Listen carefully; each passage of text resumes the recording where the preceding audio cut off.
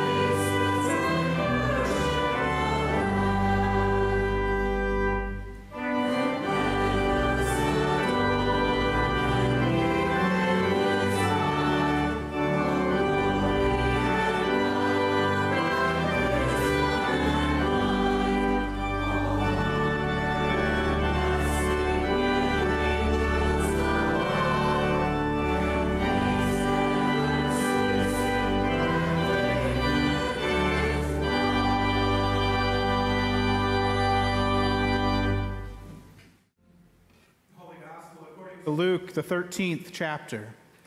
Glory to you, O Lord. Now Jesus was teaching in one of the synagogues on the Sabbath. And just then there appeared a woman with a spirit that had crippled her for 18 years.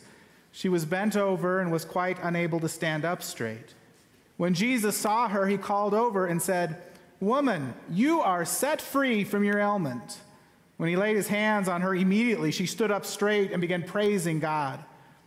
But the leader of the synagogue, indignant because Jesus had cured on the Sabbath, kept saying to the crowd, "There are 6 days on which work ought to be done. Come on those days and be cured, not on the Sabbath day." But the Lord answered him and said, "You hypocrites! Does not each of you on the Sabbath untie his ox or his donkey from the manger and lead it away to give it water? And ought not this woman, a daughter of Abraham, whom Satan bound for 18 long years, be set free from this bondage on the Sabbath day?" When he said this, all his opponents were put to shame, and the entire crowd was rejoicing at all the wonderful things that he was doing. The gospel of the Lord. Praise to you, O Christ. You may be seated. What is it like for you to be a Christian these days? And how has it changed over the course of your lifetime? Before I took this call to be your pastor 4 years ago, during the transition, I had a long conversation with a former bishop of the ELCA. He had been a bishop in the church. He'd also served in other executive leadership roles in the church. And we were in my office just chatting about how things had changed. And he said for him, what he noticed from his role as bishop is that there was a lot less respect for pastors than there used to be when he started his ministry 40 years before. And he wasn't necessarily talking about respect from church members. He was talking about the respect society had, or now failed to have, for pastors. It used to be considered a noble thing to dedicate your life to the church, but it didn't seem to be the case anymore in the eyes of the world. And he was asking me how I felt about that, if I had experienced that myself. And I said, well, I haven't been around long enough to know any different. It's always been the same for me. But what I have noticed is that Christians are not respected by the world as we once were. Society has changed. And our place in this world has changed too. Christians used to be on top with all sorts of privileges that come with respect from society. Society used to work with the church, protecting Sundays, even Wednesdays, so that Christians could worship without conflict. But not anymore. Now we have to make choices. Do we take our kids to worship on Sunday or to the sports field? And frankly, that's old hat now. A whole generation has grown up having to make those decisions, trying to figure out what the right compromise is between our faith and our extracurriculars. But lately, though, it seems the changes have accelerated, and Christians are beginning to be looked down upon. Tell someone you're a Christian these days, and instead of looking at you with admiration and respect, you might instead get suspicion or hostility. Many look at Christians as the source of problems in our society, the source of prejudice, the source of oppression. And even we Christians, we look at ourselves and our brothers and sisters who share our faith, and don't we sometimes grimace at the things that they're doing? We see Christians mixing their politics too closely with their religion, diluting the purity of the faith, using it as a tool to achieve political ends and power. We see Christians marching under all sorts of different flags instead of just marching under the cross. And many of us are turned off by that. We don't want to be associated with the far left or the far right. It's easy to hold fast to our Christian faith when it's popular, when society respects us. It's easy to hold fast when things are clear, when we're all on the same page. It's much harder to hold to the Christian faith when we aren't being rewarded by the world around us. It's much harder to hold to the Christian faith when the church is divided and arguing about what's right and what's wrong. But take heart. This is nothing new. The church has been here before. The people who received the book of Hebrews were Christians who had questions and concerns, and some had started leaving the faith behind. They were quitting Christianity because of how society viewed them. They were giving up meeting together, giving up worshiping together because their neighbors were looking down on them. They had once been proud of their faith, even enduring great trials because of it, but now as society got down on them, they got quieter about their commitments. They started backing away from their faith. They took worship for granted. They stopped meeting together as regularly. The book of Hebrews, then, is not a letter. It is a sermon. It's a sermon to the backsliders, to those who are tempted to walk away, to those who are in a spiritual malaise. And the author urges, reminds, teaches, exhorts, warns, and comforts us to hold fast to the faith. He's working to keep people together, to help them resist the temptations to leave, to remind them what it means to be a Christian in the first place. And he reaches all the way back to the Old Testament, to the story of Esau and Jacob, and warns them and us not to sell our birthright for a bowl of soup. We need to keep our hearts and eyes focused on what faith is really about. And it's not about what we see right in front of us. It's not about what we see on the news screen. It's not about the rewards of privilege, prestige, or popularity that have gone away. We don't believe because it gets us the respect of others. We don't believe because it enhances our reputation. We aren't like Esau, who can't see the big picture and only saw the hunger and the bowl of soup. He sold out his future and his Father's blessing so his immediate, temporary problem could be solved. And then the author sets up a comparison between two mountains, Mount Sinai and Mount Zion. You remember the experience of Mount Sinai when Israel was at the base of the mountain while Moses went up to get the Ten Commandments, and the people were afraid of God. They were focused on what they could see and touch. And what they saw was a mountain covered in darkness, and lightning strikes all around it, and they heard the thunder and the rumbling, and they felt the ground shake beneath them. They heard the voice of God too, but they rejected it because they were afraid. Don't speak to us again, they told God. It's too scary. But the author of Hebrews says to us, we are not like them. We are not like those who gathered at Mount Sinai. He says, we have come to a different mountain. We are the ones who have come to Mount Zion. And that changes everything if we have faith to see.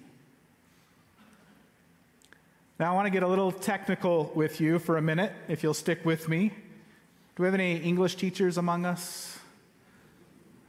Just a couple. Anybody ever have to diagram sentences when you were in school? Yeah. I thought this would be a good lesson for all of us who've gone back to school this week. When I read this passage, I kept stumbling over the verb tense in verse 22. It reads, but you have come to Mount Zion. And I kept thinking that it was wrong. It should read, you will come to Mount Zion.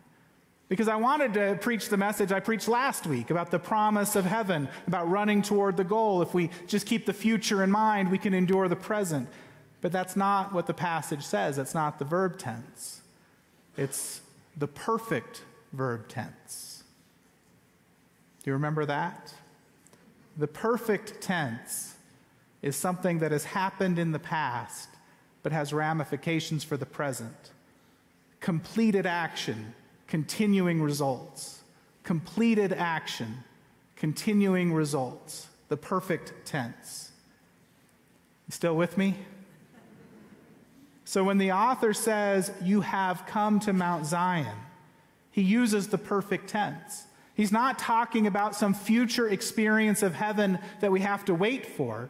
He's saying, you have literally come to Mount Zion. When you came to faith in Jesus, you came to a new mountain. You're under a new covenant. Your whole life was changed. You know, sometimes when we get discouraged in our faith, we just need someone to remind us of the truth that is right in front of us that we've forgotten how to see. We need someone to open our eyes to the gifts all around us so we don't take for granted the goodness of God that is in our presence. So we don't walk away from the treasures of God for a bowl of soup or a mountain of fear and trembling. You have come to Mount Zion, a place of joy, a place of heavenly worship. You are receiving a kingdom that cannot be shaken. It's not something we have received. It's not something we will receive in the future. It's happening now because you have come to Mount Zion and the effects are ongoing in our lives. Remember, it says, we are surrounded by a great cloud of witnesses. Not were, not will be, but are. We are surrounded. Right here, right now. This beautiful description of heavenly worship that describes Mount Zion is happening right here in our midst, and it matters for us today. The question is only, do we have faith to see it? Do we have faith? Remember how the author describes faith, the assurance of things hoped for, the conviction of what? Things unseen. The author reminds us that this changing world full of fear and confusion is not the whole world, is not the full truth. There is another mountain. There is a fuller truth that can only be received through faith. He says, don't miss it. Don't miss it. Don't walk away from the gift that you've been given. Do you remember that? I'm realizing in the sermon that all my movie references are dated, but do you remember the movie about Peter Pan played by Robin Williams? You remember the scene where he's supposed to sit down for a feast with the Lost Boys, and he's the grown-up Peter Pan. He's lost all of his imagination, all of his play, and he sits down for this great feast, and all he sees are empty platters and dishes on a table. And the Lost Boys start chowing and eating, and he has no idea what's going on, and they say, You've lost your imagination, Peter. And so he takes an invisible spoon, and he scoops up invisible dessert, and he goes to flick it at somebody to start a food fight. And as soon as he does that, his faith comes back, his imagination comes back, and there's a plop of ice cream on somebody's face. And all of a sudden his eyes are open, and he sees the great feast before them.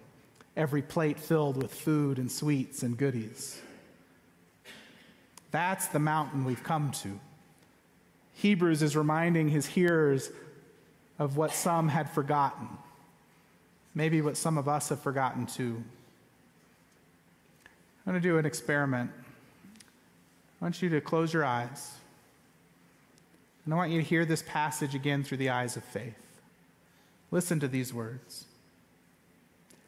But you have come to Mount Zion and to the city of the living God, the heavenly Jerusalem, and to innumerable angels in festal gathering, and to the assembly of the firstborn who are enrolled in heaven, and to God, the judge of all, and to the spirits of the righteous made perfect, and to Jesus, the mediator of a new covenant, and to the sprinkled blood that speaks a better word than the blood of Abel.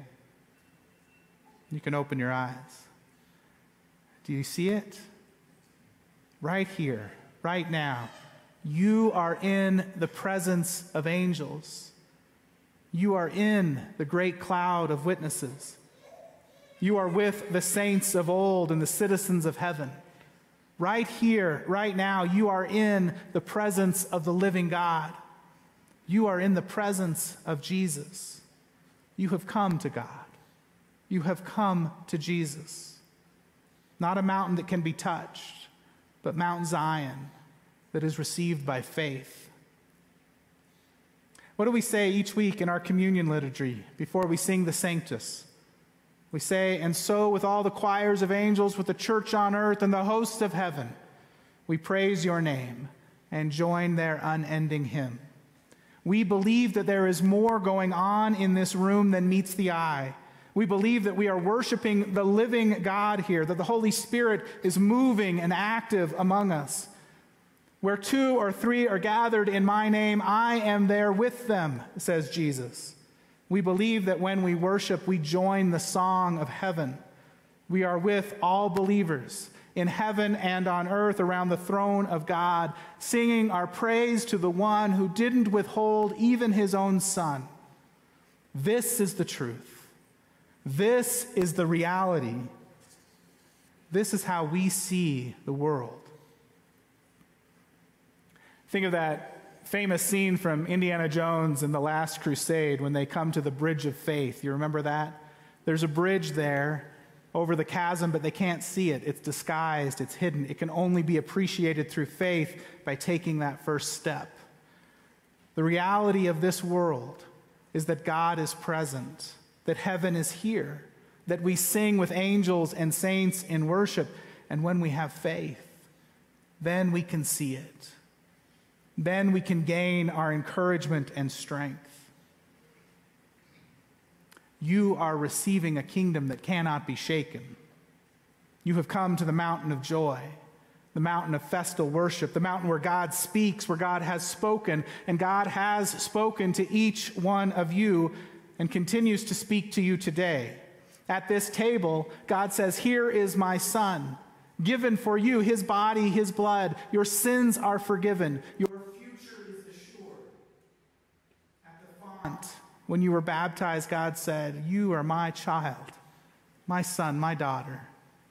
Here are the gifts I give to you, the Holy Spirit. You are called to serve. These words are truth, and they will always be true. Everything that can be shaken will be shaken and will fade away. But what is true, what we are receiving, cannot be shaken and will endure forever. When I was younger, there was a song that we used to sing, and Bonnie, our guest organist, actually played it at last service between the communion liturgy, so maybe she'll do that again for us. There's a song we usually sang with a guitar around a campfire. I'm not going to sing it to you. I'm not that brave. But I will tell you what it said. Surely the presence of the Lord is in this place. I can see his mighty power and his grace. I can feel the brush of angels' wings. I see glory on each face. Surely the presence of the Lord is in this place. Today we've gathered for worship, and the Lord is here. Today the angels are singing, and we join with the saints of heaven. Today God is speaking. Don't miss it. You have come to the mountain of Zion. That is the reality. Fix your eyes on Jesus and worship the living God. Amen? Amen. We do pray that God spoke to you today through the message. If you want to take next steps, we've created an online course called Basic Training that goes through the basics of the Christian faith, step by step. So I encourage you to take that. That's also on this YouTube channel. I encourage you to support this ministry online through your tithes and offerings. You can do that by going to our website, www.flccs.net. And then also in the description of this video, you'll see a link to a connection card. That's a great way to contact us. Let us know if you were moved to come to faith during this time. If you're ready to talk to a pastor about next steps, we'd love to talk to you there. Just let us know that you were here, and any comments, we appreciate that. May God bless you as you continue to walk with the Lord.